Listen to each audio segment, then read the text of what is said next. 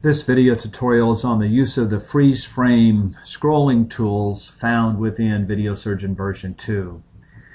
Those tools are found right here in the center. FF stands for freeze frame, and this is very straightforward, but just let me explain briefly to you how it works. We have frame by frame, we have a tenth of a second at a time, a quarter of a second, or a full second at a time, and conversely we have frame by frame backwards, or a tenth of a second, or a quarter of a second, or a full second at a time. So what this tool allows you to do is anytime you have the video stopped, or I should say really paused, and you've got a frame on the screen and you like to look at each successive frame either going forward or backward, you simply click the frame by frame button, or if you want to skip ahead a little more quickly, you can use one of these other increments here. And again, you can go either forward or backward.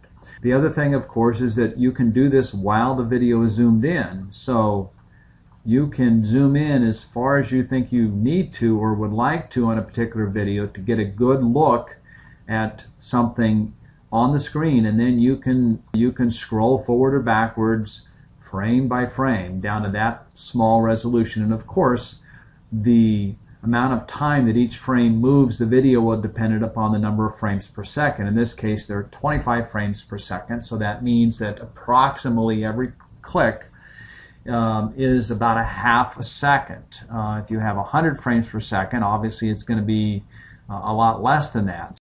So I think this is a relatively straightforward tool for you to use. It's a very powerful tool actually, because you can scroll through frame by frame, and at the same time it can be zoomed in, and if you want a permanent copy of whatever it is that you're seeing on the screen, you can print it. And we've got a separate training video on the use of the printing function, but those things taken together make this a very useful feature for you.